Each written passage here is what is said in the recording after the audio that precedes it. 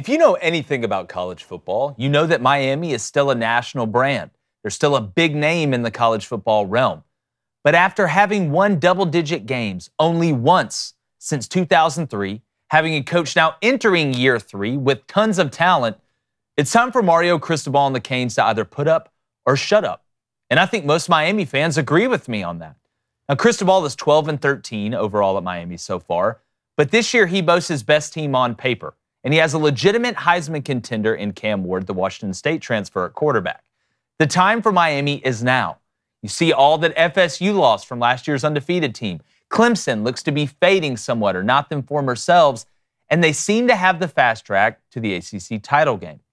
It seems the Canes haven't been relevant since forever, and for all the preseason hype, something seems to always go catastrophically wrong, whether it just not be taking a knee or just not showing up ready to play. This year, I think that changes.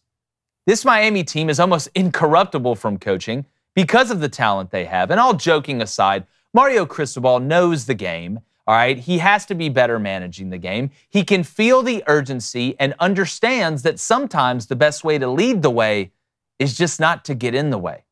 College football is a lot more fun when the U is good and talking their ish.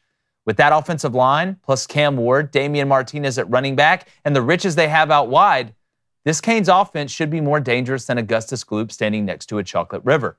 The defense is going to be just fine, even though they may not be as good as last year. And regardless of the outcome of Game 1 in the swamp against Florida, everything Miami wants will still be there. And I expect for the first time in a long time, they're finally going to catch the hype. David Cone, former Michigan quarterback, my brother, former Western State, Colorado wide receiver. Boys, it's ACC day. ACC time. And I tell you, I got done finishing making my predictions last night, going through every game.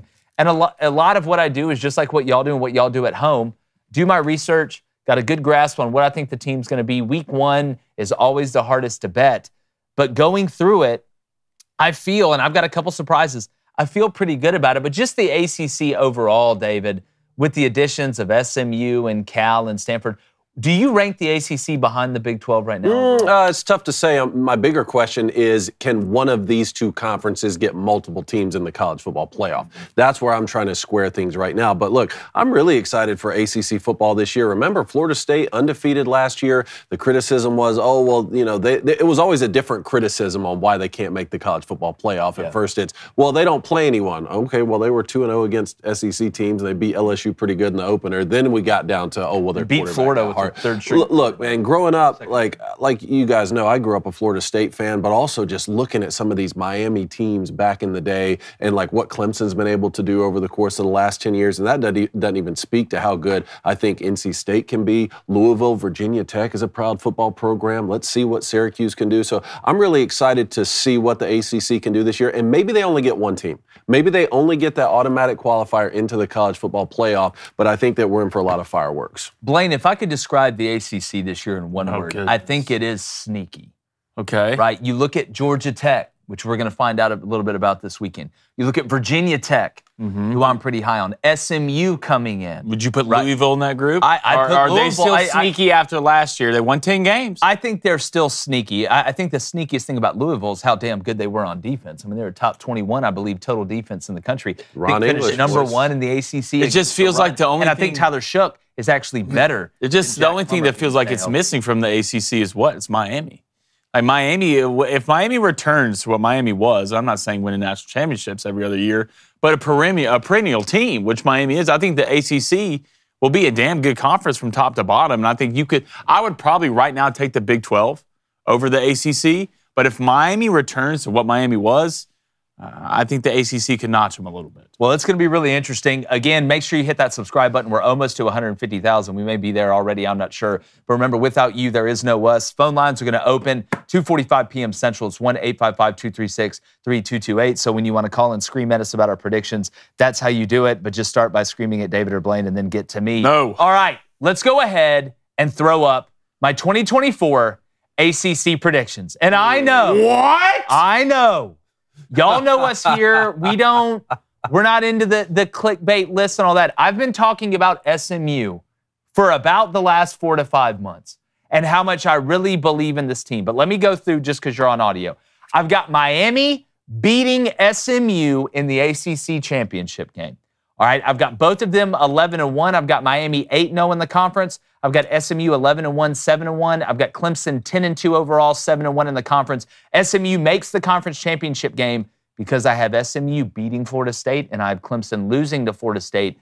That would be the tiebreaker with head-to-head opponents because they didn't play each other. They're not going to play each other during the regular season. I've got Florida State at 9-3, 6-2. Virginia Tech 10-2, 6-2. NC State 9-3, 6-2. Louisville 8-4, 6-2. North Carolina, who's a very intriguing team that we're going to get to, 8-4, 5-3 overall. Then Georgia Tech, I got 6-6 with Boston College 6-6. Both of them 3-5 in the conference, even though that doesn't describe how good I think Georgia Tech's going to be. I got Pitt at 5-7, Duke at 5-7, Pitt at 3-5 in the league, Duke at 2-6 in the league, Cal at 5-7, 2-6, Wake at 5-7, 2-6, Syracuse, sorry, Cuse mode, 4-8, 1-7 in the league. Stanford 3-9 overall, 1-7 in the league. And then Virginia, unfortunately, 2-10, and I got them 0-for 0-for-8 in the league. So who's SMU losing to? I've got SMU losing at Louisville. So here's what I got for SMU. And I want to talk about them for a second just to explain why I picked this. All right, and people say, oh, this is a reach. Oh, it's a reach. It's really not when you look at the schedule and then you look at what they have. And I want to start with SMU's defense, which I don't think gets enough credit. Right? They made some additions in the transfer portal. I like they returned, I think, 8 of their top tacklers off a defense that was pretty good that should be even better. But offensively, yes, you lost your offensive coordinator. But that's okay. I'm not worried about the offense as long as Rhett Lashley's there. Preston Stone, I think, is a hell of a quarterback. I don't think he gets talked about enough. He can throw it. He can run it. I feel good about their offensive line. They got a couple studs coming back. They did a good job in the portal around them. On the defensive line, they did a good job in the portal. But when you look at R.J. Maryland, a tight end enough people aren't talking about. They're going to be talking about him here pretty soon. And then you look at who they brought in at wide receiver, along with returning the running game they had last year. SMU goes to Nevada week 1. I got it a win. Holy Cross week 2, win. BYU week 3 at home, win. TCU week 4 at home, win. And then Florida State comes to town week 5. I think they'll both be undefeated. I've got SMU winning that one in a shocker. Then I've got them losing the game right after that, because they're going to be on a high at Louisville, who's very capable, and then winning out at Stanford, at Duke, Pitt at home, BC at home, UVA on the road, and Cal at home. The back end of this schedule, guys, once they get past Louisville, is very, very favorable. If they can find a way to go 5-1 through that first 6, I think they're 11-1 overall, and they lose to Miami in the ACC championship. Okay, which makes them 11-2, which means, do you have them in the college football playoff? We're going to do our playoff Friday. Once we get done with all the conferences, I'm going to look back at it and see how it would work for the tiebreakers and who I think they would pick. Okay, so your only loss for Miami is in the opener against Florida. Right now, I have Miami losing to Florida and then winning out. And then who are your 2 losses for Clemson? I guess you have them losing to Georgia. Yep, I've got Clemson losing to Georgia, and then let me flip back right here. Must have them losing. I've got Clemson losing at Florida State. At Florida State. Okay, so you haven't beaten South Carolina at the end of the year. I've got Clemson only losing to Georgia and at Florida State. I've got them beating Louisville at home, Virginia Tech on the road. I got them beating South Carolina at the end of the year, and NC State at home in game 3. Okay, so hold on one second. How does SMU? Because SMU beats Florida State, Clemson loses to Florida State. When you look at the way the ACC tiebreakers are, it starts out like it should with head-to-head. Did you play each other? And then head-to-head versus common opponents, which takes your best common opponent to the top. In this case, it would be Florida State. So you have SMU beating Florida State, Clemson losing to Florida State, even though they only have 1 conference loss. Yep, and that's Clemson gets left out. So then Clemson's going to be sitting there at 10-2, with making a loud argument for the playoff as well. This is something this is what we've talked about a lot with this playoff. People are saying, well, sometimes playing in the conference championship game may not be as advantageous. Do you penalize? That's what I'm interested to see with the committee. Are you going to penalize teams for losing the conference championship game? Because you go back to yesterday with our Big 12 predictions, David. You know, I had Utah playing Oklahoma State, but Kansas State is sitting right up there, too, at 10-2, not playing in the conference championship game. And obviously, we know that Kansas State and Oklahoma State play each other. So the tiebreakers are going to get a little wonky. Who are the 3 losses for NC State? Oh, that's a good question. This was another one I struggled with. Do I trust Grayson McCall to stay healthy? That's a question. I've got NC State losing to Tennessee, Clemson on the road, and at Georgia Tech. I have that as well. I've got Georgia Tech, which again, I don't. This will be a regression from last year, but I think they'll end up having a better team. The schedule is just harder. I have Georgia Tech barely losing to Florida State, losing at Louisville, losing at North Carolina, losing at Virginia Tech, to Miami at home, and then at Georgia. Are you worried at all that when it comes to SMU, every Power 5 opponent they played last year, they lost? Does that worry you at all when they coming to a Power 5 conference? Well, it gives me a little bit of pause. I take the bowl game out from last year against Boston College because they played it, I believe, at Fenway. The weather was awful. They had a decent amount of guys not playing. I think when I look at SMU, if we're going to sit here and say, all right, Power 5 teams, if their schedule was a little bit different, I wouldn't have this. But they get BYU at home. Mm-hmm. You get TCU at home. You get Florida State at home. I got you losing to Louisville. You go to Stanford and to Duke. Yes, those are two Power 5 winnable teams. Games. Duke has a new coach. New quarterback. New quarterback in Malik Murphy, which we're going to see. Stanford and Troy Taylor. I'm rooting for him out there. That Colorado game was crazy last year, but they're pretty bad up front. Then after Duke, you get Pitt at home, which should be winnable. Boston College is actually somewhat scary to me. I got Boston College at 6-6. When you look at this Boston College team, when you look at Morales, who's North Carolina's all-time touchdown reception leader at tight end, coming in with some of the pieces they have with Bill O'Brien, Castellanos, if he can figure it out, can be scary. Back, yeah. Then you got at Virginia and Cal at home.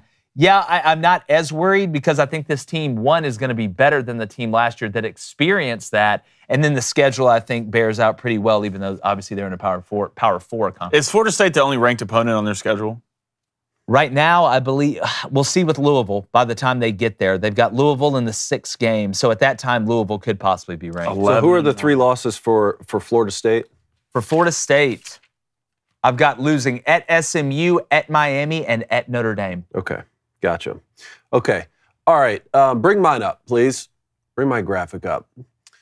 I also have Miami winning the ACC, which would be the first time that they've ever done that. I have them at 11-1 as well, but I have it different. What do you? Who's your Miami loss? To Florida. Florida.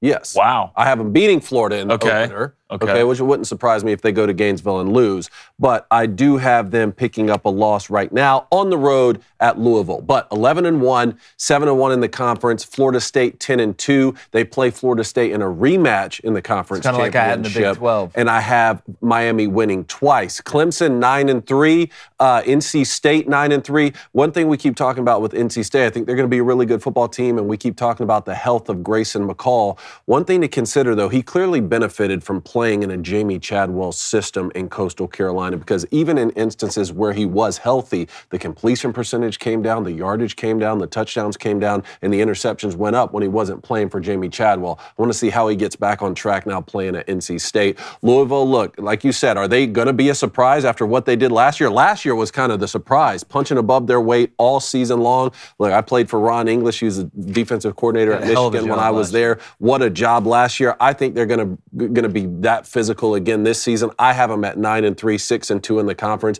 Virginia Tech 9-3 right now, and SMU at 9-3 as well. My thing with SMU, if they go 11-1 and they play in the conference championship, that's going to be a heck of a pick, and I would love that for Rhett Lashley. I don't know another sports personality that's going to have SMU in the ACC championship. So if that happens, I think you should take a bunch of victory laps. And you know me, man, I'm not reading. I tried to talk myself out of this 4 times last night. I get it. And I kept looking at it, I was like, man, I can't do it. The Florida State game obviously worries me.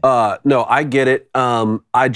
To me, I tried to build in some losses. You're coming into a power conference for the first time. Even with a favorable schedule, you're still going to have to play both teams that appeared in the ACC championship a year ago, and I have them losing both of those games. That's Florida State and Louisville, and then I built in another loss on the road at Duke. We'll see. We'll get to Duke in just a second. Georgia Tech 7-5 right now. Which would be a good year. Yeah. I know people are fired up, but that schedule's way different. The schedule is very, very difficult. Even 6-6, I think, would be a win. Right now, their projected win total is 5 even. So 6-6 making a bowl game would overperform that. I have 7-5 right now. I hated that our boy Jeff Collins couldn't get it done there at Georgia Tech, but he's now the defensive coordinator at North Carolina. I have them punching above their over-under win total projection right now at 8-4. 7-5 for Syracuse. Really? Yeah, 7-5 right now. I think Fran Brown's going to come in and do good things, and I still think Kyle McCord's a heck of a quarterback. The quarterback wasn't what was holding them back before. I mean, even in the Dino Babers years when he had Garrett Schrader at quarterback, 7-5 was kind of their record. So, look, we'll have to see exactly how he performs in year one. 6-6 right now for Duke. Manny Diaz coming in. They get Malik Murphy transferring in, which he just got officially named the starting quarterback. Which so did Lenore Sellers for us. South Carolina. Yeah. Pitt 5-7. I think you have them at 5-7 as well. So overperforming last season, but still underperforming what I think many Pitt fans. Don't worry, BYU fans have taken over the anger. Oh yeah, it's always someone every year. But Pitt, I mean, we were right. Like, I'm sorry. Like, someone has to win and lose the football games, right? Wake Forest 4-8, Boston College 4-8. I think Boston College is going to be better than 4-8, but just the checks and the X's like down the stretch. This is just how I have it going right now. Let's see what Bill O'Brien can do in year one. Cal 4-8, Virginia 3-9, Stanford 3-9. This is one of the things that is a little bit different from the ACC and the other conferences we talk about, is that the teams coming in. Now, granted, you have SMU playing in the conference championship, but the new additions to the conference, I see ending up at the bottom a little bit more so than the other conferences we talk about, with Oregon and Washington, Southern Cal coming into the Big Ten, and Texas, Oklahoma coming into the SEC. But those are my projections right now, and I just want to give a quick game-by-game breakdown for Miami, who I am going to have winning the conference. So right now, on the road at Florida, week one, going to be one of the most anticipated college football games of the season. I have them winning that game. Florida A&M, win. Ball State, win. South Florida, win. Virginia Tech, win. Cal, win. I have them losing on the road against Louisville, who played in the ACC championship a year ago. Florida State, win. Duke, win. Georgia Tech, win. Wake Forest, win. Syracuse, win. Rematch against Florida State in the ACC championship. I have Miami winning the conference, getting that automatic bid into the 12-team college football playoff. Miami, listen up. It's time. It's time for you to be the Miami I grew up watching. Those were Big East teams. I get that. You've never won the ACC. It is time to change that, return the Miami Hurricanes standard to what it was and the players that I grew up watching. We'll see if Mario Cristobal can make it happen. Let me ask you this. Who do you have Florida State, Clemson? Okay, I have Florida State winning that game, and it's at home. Okay. All right. Does Florida State play NC State? They do not. Okay. What I'm interested to see here is when it comes down to playoff time. So if Miami wins the ACC, beats Florida State twice, that would make Florida State 10-3. Clemson would be 9-3, right? But you have Florida State beating Clemson. They don't play NC State. So if we're looking at a team getting in the playoff outside of Miami, it would have to be Florida State, right? Yeah, and I have the exact same scenario right now in the Big 12, where my conference champion in the ACC and the Big 12 picks up their third loss in the conference championship, which I think it's going to make it more difficult to make the playoff in that scenario. So I don't think that's crazy. So you think I'm the only person that's going to have SMU in the ACC championship? I was wondering how many other I think now so. Someone else will. I mean, again, I'm looking, guys, again, just tell, like, Florida State, Louisville. Okay, I get. Those two, I would not be shocked if you. At Duke scares me, David. I agree with that. They're just so, Duke lost two NFL offensive linemen last year. I don't think they're going to be the same up front. I have a hard time trusting Manny Diaz. Nevada, I know Jeff Choate's the new coach out there. They're god-awful, even though they got Chuba Purdy coming in from Florida State, who didn't do a ton, even with the guys they had up front last year. Holy Cross, TCU. TCU worries me a little bit. Well, Power 4 team should worry you if you're SMU. You haven't proved you can beat yeah, but like what? Who is better? If you said that I had to play a group of them, if you said I had to play 6 in a row, this would be a great group. Stanford, Duke, Pitt, Boston College, Virginia, and Cal's That's not what I'm saying. Terrible draw. And by that time, if you're sitting there and it works out the way I think at the beginning, even if you lose to Florida State, or if you split one of FSU and Louisville, if you told Rhett Lashley right now you would split one of FSU and Louisville, I think he'd probably take that and then roll the dice on the rest of them. What I like is SMU has depth. Like, this isn't a team that comes out and they're like, hey, this is our surface level. We're really good here, but behind we have nothing. I love what they did to the transfer portal, getting guys in on the defensive line from like Arkansas and Georgia and West Virginia and places like that. I'm just telling you, man, I think SMU, it may be 10-2, right? It may be 10-2, 6-2, and they don't get in because Florida State beats them. But I think they get to double digits. And I want to say BetOnline had the over-under wins total at like 9.5 for us. It is 8.5. It's 8.5. I'd smash the hell out. All right, so we both have Miami winning the conference and the championship. So what do you have? Who's your 3 losses at Clemson? Clemson. All right, I have Clemson losing to Georgia in the opener. I have Clemson losing on the road against Florida State, and I have Clemson losing on the road against Virginia Tech. And that's where things get really interesting. I'm starting to worry that maybe I have overrated Virginia Tech a little bit at 9-3, and maybe underrated Boston College a bit at 4-8. But again, I just go through and I check and X every single football game and then add it up. And right now, I'm giving Clemson a loss on the road. Well, I hope you didn't overrate Virginia Tech at 9-3 because it's exactly what I have. Matt, go ahead and bring my schedule up. Guess what, guys? I guess we're all drinking the Kool-Aid. I have Miami winning the championship. Well, look, we don't sit here and tell each other what we're going to pick. At one point, Mario Cristobal has to get out of the way of his own team winning a natty, and I think this year could be the year. Clemson 10-2, 7-1. NC State 10-2, 7-1 in conference. Florida State 9-3, 6-2 in conference. SMU 9-3, 6-2. Virginia Tech 9-3. Louisville 8-4. North Carolina 9-3. Wow, Georgia that'd be Tech, a huge year for Matt. 7-5. Syracuse 8-4, baby. So y'all are both of y'all are drinking the. Believe in it, Cal. Not great. Pitt 5-7. Wake Forest 5-7. Duke 4-8. Boston College I don't believe 3-9. Stanford 3-9. Virginia. It's tough. It's so tough for me not to pick at least win one conference. At least win game. one. It hurts me on the inside to fill this out, but it's the truth. I don't think they're going to win one. Give me your questions. Give me your takes. Give me your analysis. What do you think? Well, we're all seemingly high on Virginia Tech. I had Virginia Tech at 10-2.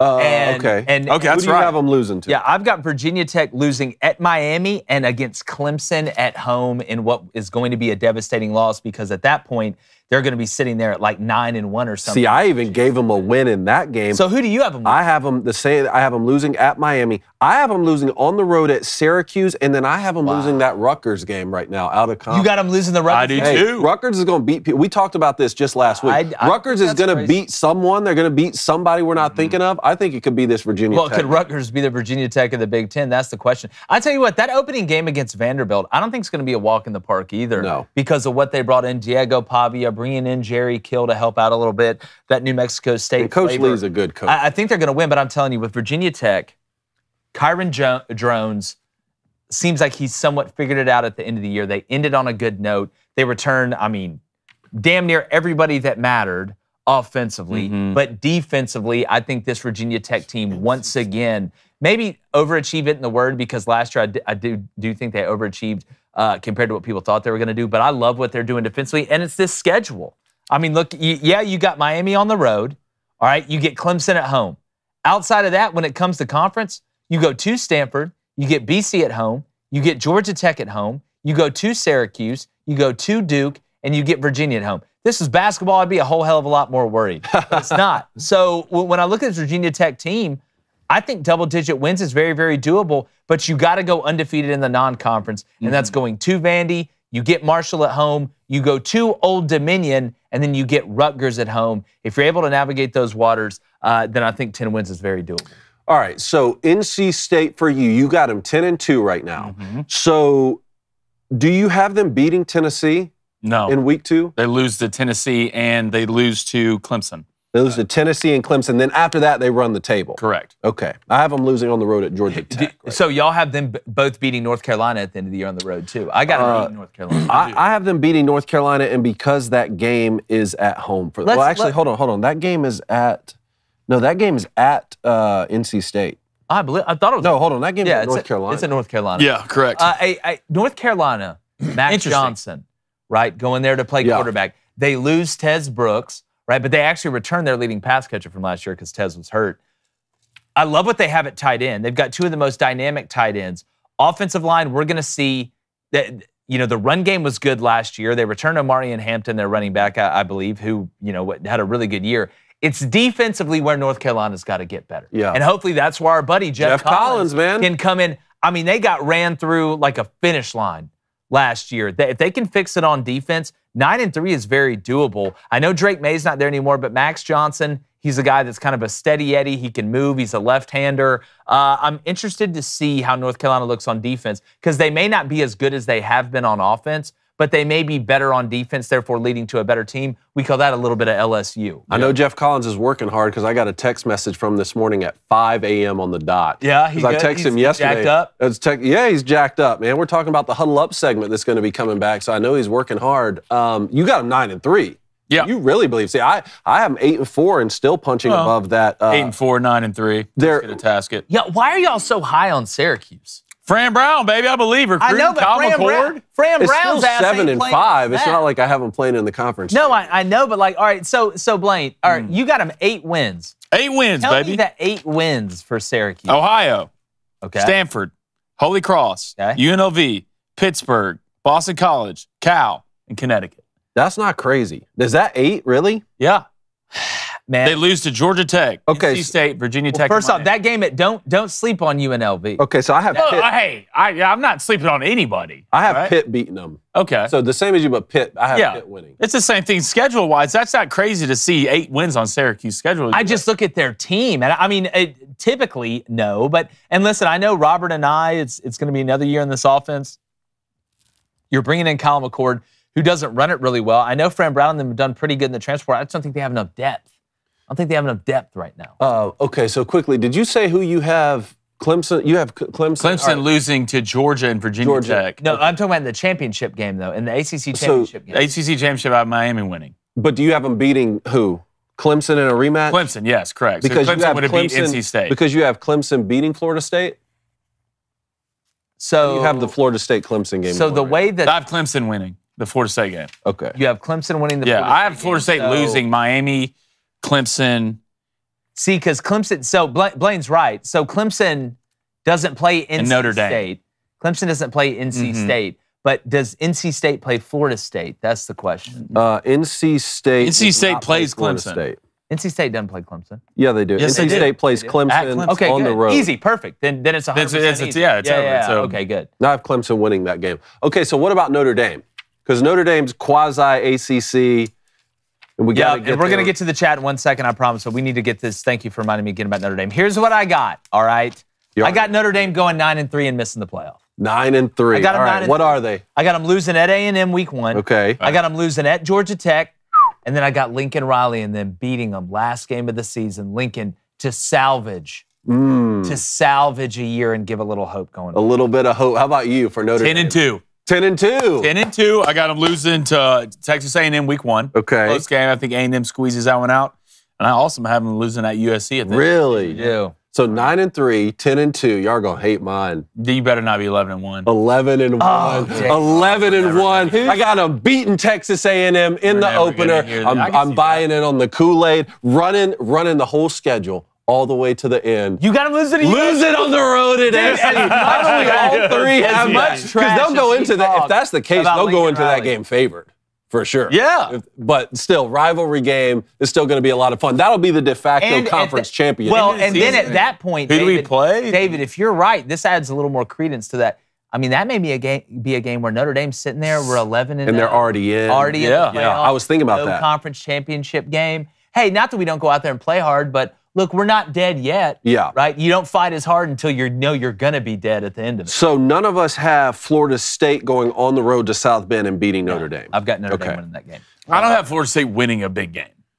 Really? Like I went back and forth. I mean, don't forget Notre Dame has to play Louisville at home. Right? That's not going to be a walk in the park. That game at Georgia Tech, though, fellas. But it's not a true road game. This is what's fascinating. It's in Mercedes. It's in Atlanta, so technically, it'll feel like a home game for Georgia Tech. But Notre Dame travels so well. I mean, here's what's interesting: they go on the road for not just a true road game in Texas A&M, but one of the greatest college football environments in College Station. Then they play a true road game at Purdue week 3. After that, they don't play another true road game until they get to USC because Army, Navy, Georgia Tech, a lot of neutral sites and baseball stadiums and such. Yeah. Well, those are ours. We want yours. Hey, what's up, YouTube? For the best college football, NFL breakdowns, bets, and everything else, make sure you're subscribed to Crain & Company. Proof's in the pudding, man. Let's make money together.